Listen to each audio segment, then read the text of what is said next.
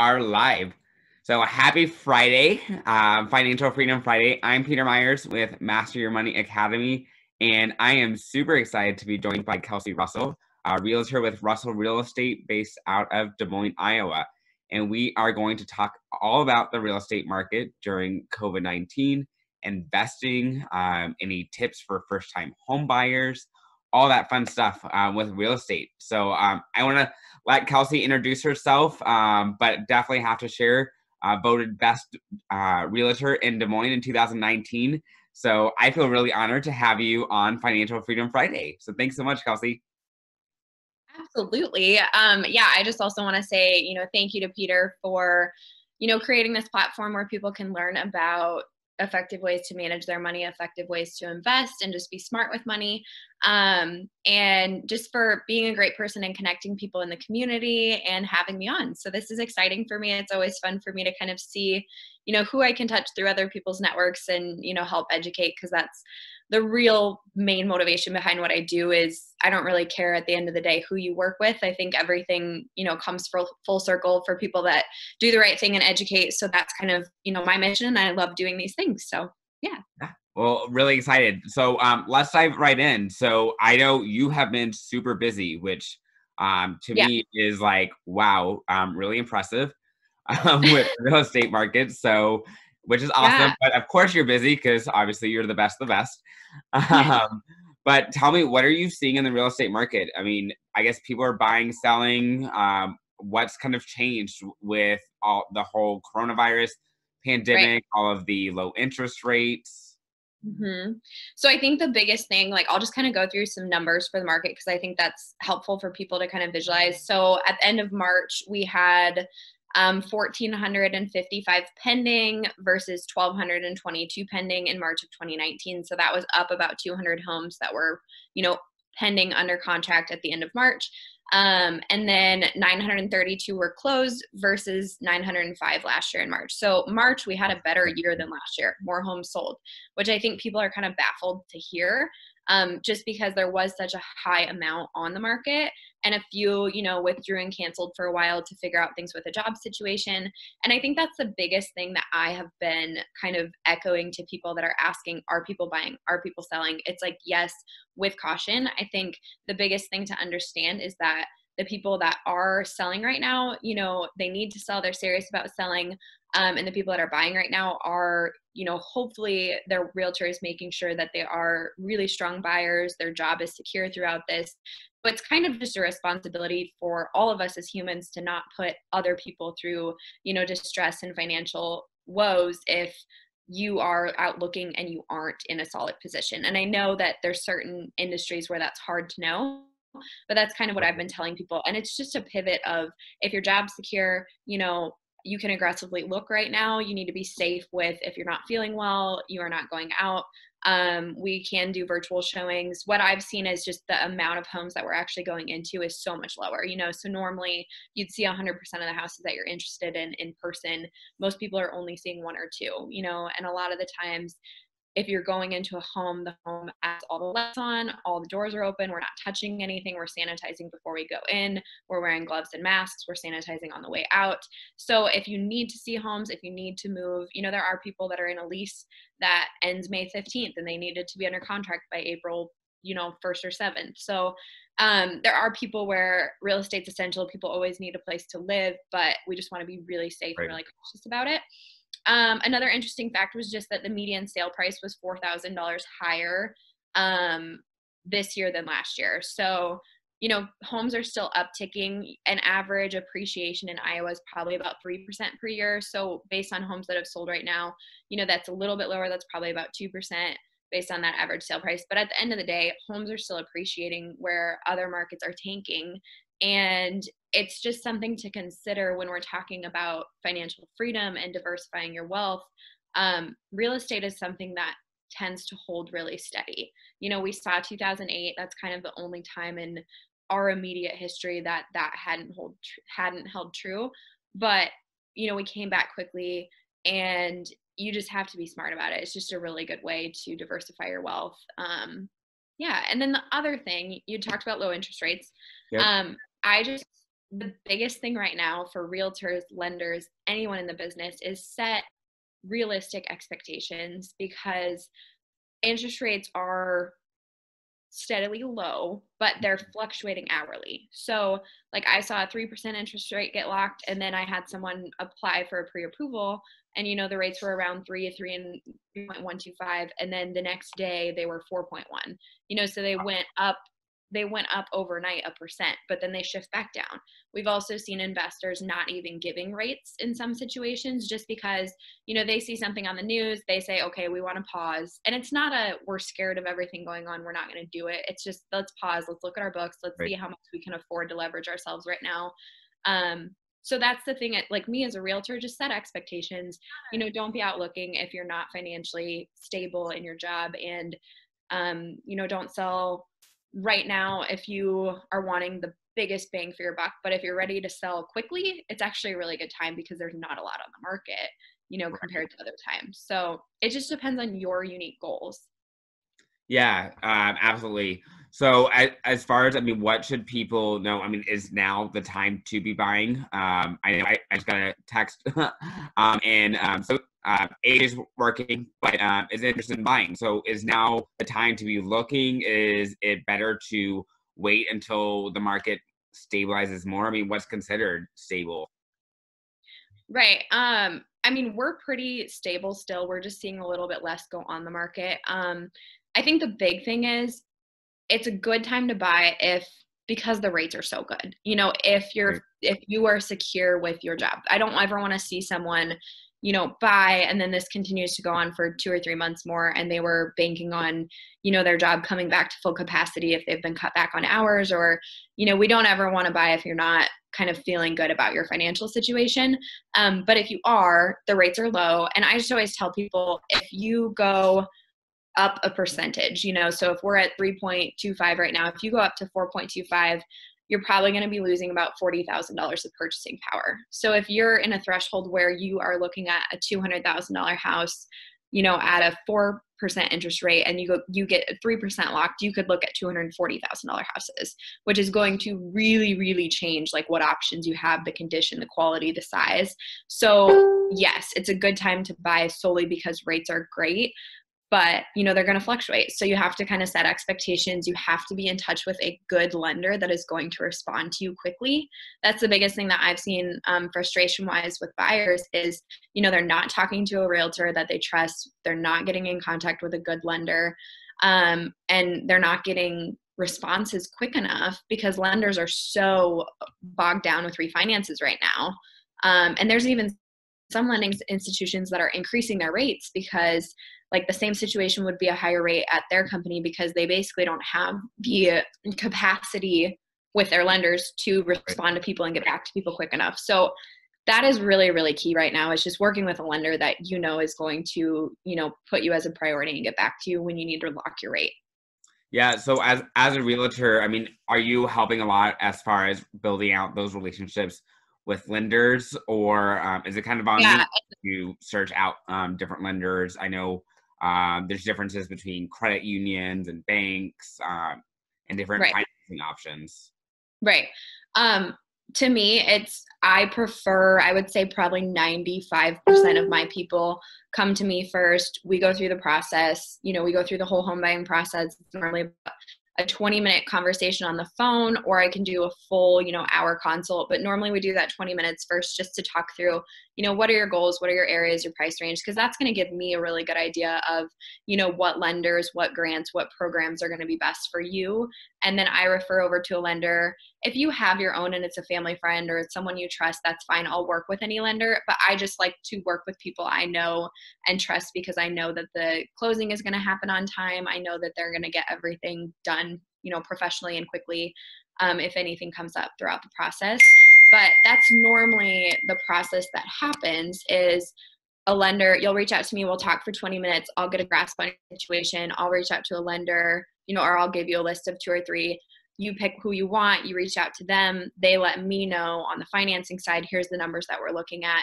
And I always tell people, you want to look at what is a comfortable monthly payment for you, not what you're pre-approved for. Because a lot of people are going to be pre-approved well above what's a comfortable payment. So that's a conversation, that we'll have on the front end. So you know how to talk to that lender and get that comfortable payment. They'll send me a pre-approval letter. Or if we're not pre-approved for whatever reason, maybe credit score needs to be worked on. Maybe it's normally your credit score, your debt to income ratio, and your savings for a down payment are the only factors that matter in buying a house. Not the only, but those are like the 3 things that have to be checked in order for you to get pre-approved. So lenders have a program called Rapid Rescore, where basically if your credit score is too low, they will say, do X, Y, and Z, pay this bill at this time. And then they run scenarios to say, here's your best plan of attack to get your credit score to 640, which is the minimum for conventional loans. And they basically tell you exactly what to pay, exactly when to pay it. And if you do it, I can get pre-approved on May 15th, Right. So that's a very, very, very valuable tool. And a good reason to talk to me first. We'll kind of figure out what you need to get taken care of in order to be pre-approved. And that's the biggest thing. So once you talk with the lender, we'll come back. We'll kind of do that 1 hour consult. If you've never bought before, it's really nice to just go through and understand the entire process on the front end. Right. And that's the big thing, is just making sure you're pre-approved ahead of time, where you stand, especially in this market. Do not go out and look at houses if you don't know what you're pre-approved for, because you're putting other people's families at risk, and other people at risk when you might not even be able to buy what you're wanting to buy. So there's just a lot more precaution. There's a lot more research going on. Sometimes people will want to go out and see a house just to get inside and see if they like it before they want to go through pre-approval. Don't do that in this market. It's just, it's just not being smart. Right. Yeah. As far as, other than obviously virtual home tours, I'm sure you go in, you kind of videotape, or whoever the listing agent is. What else is really changing right now? Or is it kind of business as normal? Markets, I hear all the being, so I'm assuming that means that it's a good business for you, and you're definitely staying busy. So, is that pretty much standard across the country? Real estate market's on fire? It's slower. I think there's a lot of pent up energy, and that's why I've had a lot of virtual listing appointments where we do a Zoom call. We go over, what is kind of a good price range for your home, what updates you should be doing, while you have this time at home, what you need to do in the meantime in order to be ready. Because at the end of the day, we're going to have all these buyers that maybe had a job on hold, or maybe had some situation, or just weren't ready. Maybe their job's fully secure, but they aren't ready in this, pandemic to make a decision, or they don't want to be out of their house because they have kids or elderly or at risk at home. Those people, there's going to be so much pent up demand that we need the supply there to meet it. And so sellers, it's a great time to talk through, what's your estimate? And even if you aren't for sure you want to sell, it's a great time to see okay, I've been in my house for 5 years or 3 years. What kind of proceeds can I take away? And that's my biggest thing I know people that maybe they're not thinking about moving for 2 years, and I see a house that is perfect for what they're wanting. And I can reach out to them and say, hey, you could make $40,000 if you sold your house today. And then they're like, yeah, I would like to do that. So just thinking about what kind of proceeds can you take away from your house right now? Where can you put them, into other options, a down payment on a next house, an investment property. That's the other thing that's switched a lot, is I have pivoted, and there's less buyers out looking. There's less people actively selling, but we're doing all the prep work. So it's a ton of prep work meetings, a ton of people that are going to be out in the market, May, June, hopefully. And then it's a lot of investors too, just kind of thinking about, how can I, leverage these lower rates and buy up some properties now when my money can go so much further. Yeah. Right. So what is your biggest tip as far as investment? I know, so this question from AJ, who's working, but he's looking to invest. You talk first time home buyer. I know you and I have talked about this as well. Right. Is now the time to, for example, be buying, I don't know, a condo or a townhome, and renting out other rooms. Is that a good investment? And if that's the route to go, I mean, I know we have a very up and down stock market right now. Is real estate the best bet for investment? And really, I mean, I'm all about ROI, return on my investment, for Right. sure. Right. And that's, yes. I bought a larger townhouse. My plan is to keep it and rent it out when I buy a single family house. So I think there's two types of investors, and I kind of talk with people about what type of investor are you wanting to be. There's people that want to buy their first home smartly so that they can keep it and rent it out and hopefully, utilize that equity and leverage that to keep it, rent it, buy your next house. You're kind of forever home in a single family house, or if you get married or whatever the case is. So there's that type of investor where they basically want very little risk. They want to be able to afford both payments and know that if they don't have a renter in that townhouse, they can cover both, but they also want it to be basically covered 99% of the time, unless there's a month that they have that holding cost or that mortgage payment to flip a new renter into it. So for those people, I would just say, yes, it's really nice to get in when the interest rates are low. If you're already in something like that, you can always refinance when the interest rates are low and then buy your next house now and take advantage of it that way. So the big thing is just, when the rates are low is a really good time to do that, because the lower the rate, the lower the payment, the more you're going to make cash flow wise. If you're paying an $800 mortgage payment and you're charging $1,200 rent, you have, $400 of cash flow every month from that. Then there's investors where it's a lot more in depth and they're looking at, buying 10, 15, 20 properties. And it's riskier because you're basically leveraging against the equity that you have in other properties.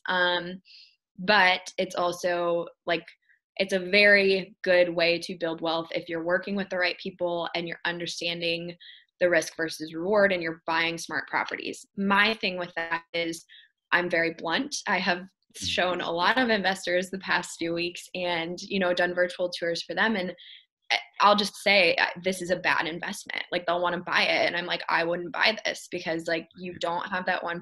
There's the 1% rule, which basically says if you buy a house for $100,000, for example, you should be able to rent it out for $1,000. Then Great tip. Yeah. So good to know. And the idea is with a cap rate, a cap rate is basically, it's your capitalization rate. So you basically take, whatever you're going to make a month. So if you're going to make $1,000 a month off of a property, you take that times 12. So you're making $12,000 a year. You take out your yearly expenses, so if you had $2,000 in taxes, you take that out, you're at 10. If you had $700 insurance, you take that out, you're at 11 and some change, and then you divide that by the sale price. So you divide that by 100,000. If you paid 100,000 for it, and then you're probably going to have around, a 7 to 9% cap rate, depending on what those taxes, insurance, whatever you're paying yearly. If you're paying a management company to manage it, whatever. So you're, all your expenses, overall your income, and then you divide by the sale price, and that gives us the cap rate, which is essentially your rate of return. So at the end of the day, make sure your cap rate is similar to, if not higher than what you could get in the market over time. But there's also something to be said for I've had people buy a property at a 7% cap rate, which is less than what you would get in the market over 10 years normally, but real estate is more stable. What's happening to the market right now versus what's happening to real estate. You have to be smart about it, but people always need a place to live. So it's just be smart about it. And with those people that are really looking to make this kind of, I have a couple of people where they're probably going to be 45 and be able to retire and just live off their investment properties. And those people, there's a lot more planning that goes into it. And that's why this is a really good time to plan, because to make sure I need to turn off that. I'm sorry. No worries. It just means that market is hot. So obviously, if you want to buy a home, you know who to contact, Kelsey Russell. Yeah, I've just had too many Zoom calls to figure out how to turn off the dang dingy thing. But big things, if you're looking at investments, the biggest things to do is do all your homework and be prepared now if you want to buy a property a year down the line, because maybe you'll sell in 6 months that you love and it's a great investment. And people don't want to, I guess my point is, if you don't want to pay the yearly cost to hold an LLC, like an LLC, if you get it set up by an attorney, it's like $500. If you do it yourself, it's like $50 form online. You know, I used an attorney just because I wanted to make sure everything was, you know, good to go, cross my I's, dot my T's. But it's get your LLC set up, talk with a realtor about, you know, what does my current portfolio look like? What do I want my portfolio to look like? And then set expectations, because so many people see, you know, HGTV and the returns there, and this, you know, we glamorized and renovated the entire house for $10,000 and we got 20, you know, But got can't 8. be Chip and Joe. No, we can't be Chip and Joe. And so that's like You're breaking me, Kelsey. You're breaking me. I know a lot of my meetings, I feel like, are just breaking, you know, bad news to people and being like the bearer of bad news, because it's like real estate investment is not, it's not a perfect world where everything's going to get you a 10% return and be great. You know, you need to decide. I always tell people, like, let's sit down and set expectations for you, so I know what to send you, because a lot of people want to be a real estate investor, but really they only want the perfect little townhouse with, you know, a 10% cap rate and no maintenance and nothing to fix. And I just want to worry about getting a renter in there and I'm done, which is fine. I have people like that. Right. But I also have people that, you know, they want to buy foreclosures and short sales, and they have to understand that it's sold as is. It's your responsibility to turn on the utilities. If you do in a pipe burst, you're liable for that. So you have to have a lot of cash on hand. You have to have a lot of trust in, you know, our vendors or yours. If you are bringing your own, you have to trust they're going to show up, they're going to do the work on time, so you're not going to have holding costs for 3 months, you know. So there's a lot of conversations that have to be had, expectations that need to be set in order for you to be ready to, you know, make a split second, one day decision on an investment property, which is what's needed. Because if it's a good deal, there's 40 other investors in Des Moines that are going to want to buy it. Oh, yeah. So there's a lot of just like work to do on the front end. Knowing your numbers. I have a page on my website that I can post on this, just kind of going through all the numbers, all the ways to make money in real estate. You know, you have your cash flow, which would be whatever you're making over the mortgage payment monthly. You have your appreciation, so how much value the property gains over time just based on the assessed value and the appraised value. Right. There's so many different ways you can do there are some tax advantages, 1031 exchanges. There's all these different things. And at the end of the day, just know your numbers, set expectations of what you want so you actually can buy them in the future. Mm-hmm. Yeah. Well, Jamie is watching. Hi, Jamie. I hope you're staying warm in Des Moines. We love you as well. So she wants to know, are there certain areas, if we were looking specifically in Des Moines, lots of viewers on here, Des Moines, and as far as, so #1 city for young professionals, rapidly growing metro area, best areas to invest, new, flipper, different suburbs, Waukee, Norwalk, Bondurant is growing too with Amazon coming in. What are you seeing? I mean, as buying, I mean, I guess for first-time home buyers, as not just investing. So totally dependent on your goals. First off, if this is Jamie Elrod, I can't see. Is it Jamie Elrod? Jamie Horvath. Okay. We love Jamie Elrod too. Jamie Elrod. I was gonna say with Jamie Elrod, she is actually with CCS Homes and does all of their like design stuff, and I'm doing a custom build with them right now for one of my clients, and they have been amazing. So I just wanted to give a shout out to Jamie and to CCS Homes because they're great. They work really well with the buyers and kind of really make it, you know, your home, your way, I think is their tagline, and they live by it. So, and then Jamie Horvath, I love you too. Yeah, I love you too. We thank you for lobbying on behalf of all realtors in the state of Iowa. Yeah, Jamie, she's the governmental affairs coordinator for YPN, or for all of DMAR, the Des Moines Association of Realtors. And Jamie literally she is on top of everything all the time and always informing people, always lifting people up. So I love her. But what was her question? Sorry. As far as in the metro area, in recommendations, what are you seeing kind of in the suburbs? I know Ankeny is booming, Waukee's opening a new high school, Grimes is getting Amazon, Bondurant as well. Where should we be looking? Hell, downtown is booming too. Right. Yes.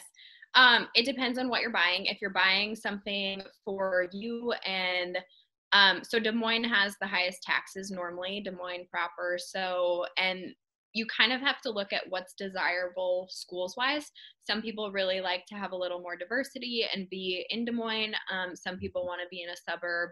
Um, and I mean, I grew up in Ankeny. My parents made me go to Ankeny, and that's all they wanted to be in, you know? So that is, it's really dependent on, you know, where you're at in your life stage. If you're a young single person that wants to just have, you know, a nice little house, a lot of people look at Beaverdale. If you want to have a townhouse, a lot of people look at Grimes, Johnston, Bondurant have a lot of good options for townhouses, Ankeny too, Waukee, really anything. If you're an investor, you probably want to be in Des Moines for single family, because anything on the outskirts, basically, if you're wanting to stay at like a lower price point, 200 and under, you need to be in either Des Moines proper for single family, or probably in a townhouse situation outside of that. Like, we find exceptions to that all the time, but if you find anything under 200 in a suburb that's in great condition, buy it. You know, if that's what you're looking for, because it's going to go really quickly, or, you know, at least get out and look at it that day. I'm really good about, if you're looking at kind of that under 200 range in a suburb, it rarely pops up. Like, we just closed on one this morning, and we had looked for, she was pretty picky, but I knew exactly what she was looking for, and we had looked for a long time. So they just go really quickly. If you're above that 200, 250, you can pretty much be anywhere.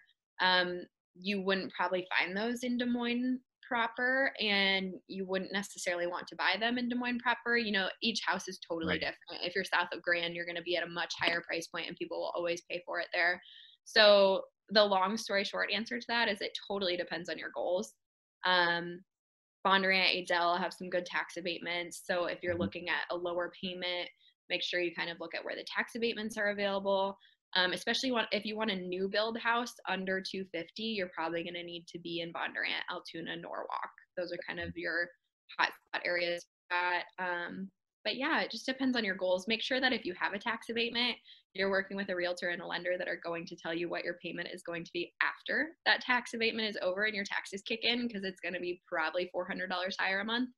So yeah, just lots of things to consider based on your goals. Yeah, for sure. So I know Chad is on here, and Chad is in California. So as far as a realtor, I guess talk a little bit about the network that you build across the nation. If because you have a lot of viewers from all over the country, what should they know? How do they work with realtors? Do you have recommendations as far as putting them all into contact? Yeah, so I have a pretty good network of people kind of all over. So if you see this and you have liked what I said and you want kind of a referral to someone, I can definitely offer that. As far as the market in general, the Des Moines market, you know, is very affordable compared to other markets. Like, I have a friend that has about a $250,000 house here, and you'd probably pay 3 times that for the same thing in Denver, for example. So that's one thing, like, comparison wise, to know is our market is very affordable. If you're looking at investments, I would say consider a realtor that you trust in a more affordable market. You know, if you're looking to do it as just an extra house to have cash flow on, you can absolutely work with someone local and buy local. But I have a lot of people where, you know, they live in Detroit or they live in Laguna Beach and they want to invest in Des Moines because they like Des Moines' return, because our properties are so much more affordable. So that's something to kind of think about, is looking at, you know, what are the most affordable markets? What markets are you getting the best return on if you want to go into real estate investing in the future? Overall, the market has been pretty strong. I just saw, I actually had a client send me a very cool, insightful link on construction material costs, because I had looked into some of that for them. And they actually, you know, her husband's very savvy with markets and everything. And she sent me a link yesterday morning that was really interesting. They were talking about, you know, construction material prices all over the country, and how lumber was expected to go up 3% this year. And thus far, as of mid-March, it's gone down, I don't know the number, 11%. Yeah, down 11.5% this year. So, you know, there you're seeing a 13% decrease, essentially, you know, a 10% decrease.